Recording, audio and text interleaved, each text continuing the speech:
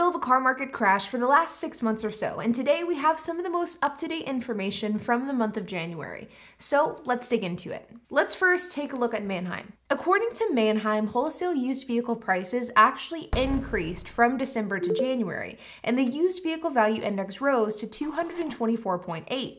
Though used car prices did rise from December to January, they are still down 12.8% from a year ago. MMR values, or Manheim Market Report values, which are general values of wholesale vehicles, saw an increase of 1.2% for the 3-year-old index, which is saying that wholesale vehicles that are 3 years old increased in value by 1.2%. What's really interesting about this is that the increase that we saw with the used vehicle value index is actually pretty normal with seasonality. We typically do see that increase from December to January. And this makes total sense whenever you think about it, because of the fact that whenever we're in December, we're in the holiday season, it's the end of year, end of quarter, and because of that, dealerships and car salesmen are much more likely to give you a deal. And because of this, car prices are typically lower in December and during the holidays and other parts of the year. And then by the time January comes rolling around, dealerships are done giving discounts, at least for the time being, and as a result, prices go back up, which is exactly what we saw. But while used vehicle prices saw a seasonally standard increase, MMR did not, and that 1.2% that we saw in the 3-year-old index was actually above normal, even with seasonality taken into account. MMR retention, which shows how much a car sold for versus how much the MMR value of that car actually was at 99.9% in the month of January, which means that vehicles that were sold during the month of January were actually sold pretty close to their MMR price. There weren't a ton of discounts that were given out. And while the car market as a whole did see an increase month over month, whenever we look at individual vehicle segments year over year, prices are still down quite a bit.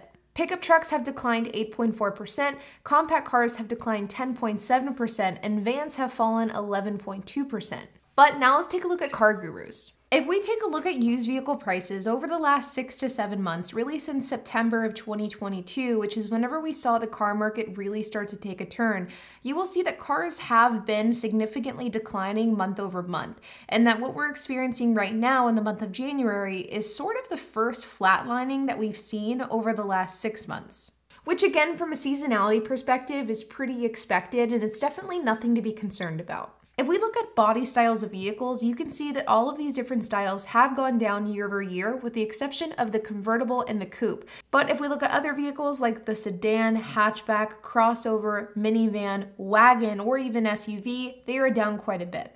If we look at 30-day data, you can see that all of these different segments are down. If we head over to makes, you can see a breakdown of every make of vehicle and how it's been trending, not only in the last year, but also in the last 90 days and 30 days. And you can see that the overwhelming trend here is that vehicles are down quite a bit, with the exception of high-end luxury cars and exotic cars. Some of the cars that have been holding their value the best over the last year include the Jeep, Mazda, Hyundai, and Genesis. And while Manheim and the Car Gurus Used Vehicle Value Index do a great job of giving us some of the key data points whenever it comes to valuing these vehicles and seeing how much the values have fallen, one of my favorite ways to gauge car prices is to actually look at vehicles that are currently for sale. I love looking at cars.com because I think it gives you a really good idea of what people are actually selling their cars for and at what price points they're selling them at. If we look at cars.com here, what I did was I basically applied filters that give you a very generic average vehicle, something that's a 2015 or newer, a max price of $50,000 and 60,000 miles or less. And I also narrowed it down to where it's only a great deal, because let's face it, we're not trying to look for those poor or simply just good deal vehicles.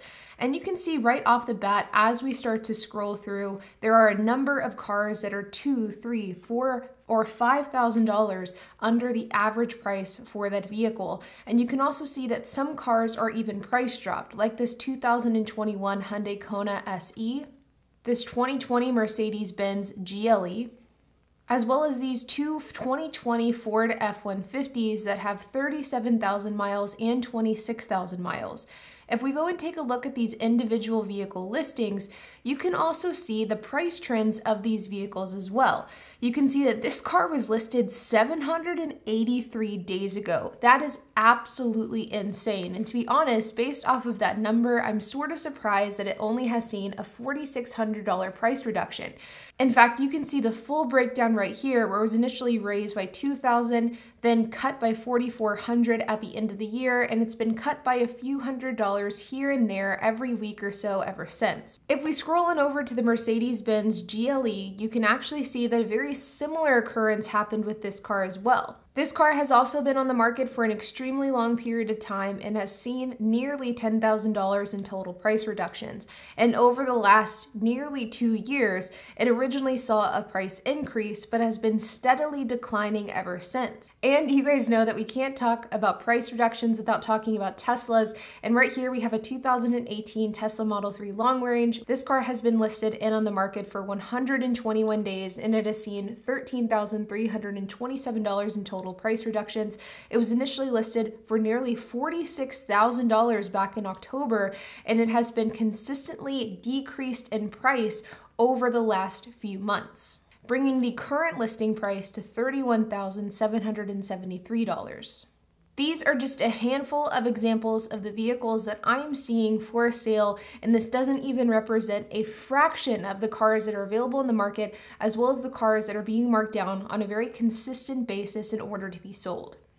And one last thing that I do want to look at is a study that was recently done by Cox Automotive. This doesn't really go into the financials of car buying, instead it goes more into the psychology of it. And this study found that over the last year, car buyers have become less loyal to car brands than they used to be. And this could in large part be because statistically, buyers are cross-shopping more than they used to. So instead of somebody buying a Ford simply because of the fact that their old car was also a Ford and they liked that car, they're not having that same brand loyalty like many other car buyers used to have in the past. Instead, car buyers are actually doing a lot more research than they used to. They're trying out multiple brands, and because of that, statistically speaking, car buyers are much less likely to buy the same brand just because they've owned that brand in the past. This is of course really concerning for automakers because brand loyalty is something that automakers really cherish, and it helps them grow year over year. And it's actually one of the reasons why brands like Tesla and Ford have been lowering the prices of their EVs. Both of these companies have cited brand loyalty as one of the reasons behind this decision, which I find really interesting. So studies are showing that brand loyalty is declining, and automakers are definitely getting concerned about this, and they're taking steps in order to improve it.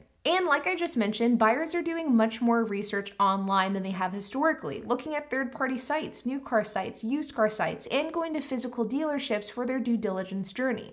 This is another thing that is absolutely great news, because it means that car buyers aren't relying on their dealerships and their salesmen to educate them on the car they're wanting to buy. Instead, they're using some of the hundreds of different resources that are available online to make an educated decision. And along with the same study, it shows that buyer satisfaction has decreased significantly over the last 3 years. And whenever you think about this, this actually makes a ton of sense, because car buyers are becoming more and more educated. They're going into the car buying process knowing what they want to buy and how much they should roughly pay for that. And I feel as though the buyer's experience gets a little bit degraded whenever they go to the dealership and they're unhappy with their salesman. Maybe because they feel like they're being misled, maybe they feel like the dealership experience is convoluted, maybe they feel as though they're being taken advantage of. Whatever the actual reasons are, I think the fact that buyers are going into the car buying process being more experienced and knowledgeable is absolutely attributing to the fact that they're leaving the experience much less satisfied.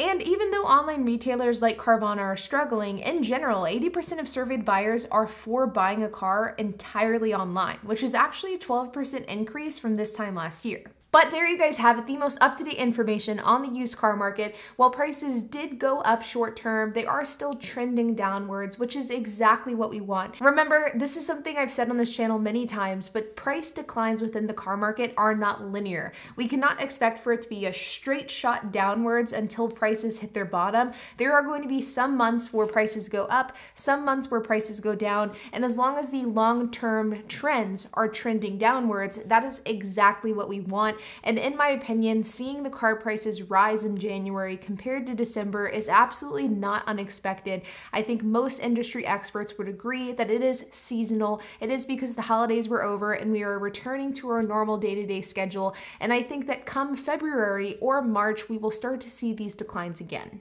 But like always, you guys, I hope that you enjoyed this video. If you have any questions, comments, if you have anything to add, I would love to hear it. So make sure to leave a comment down below.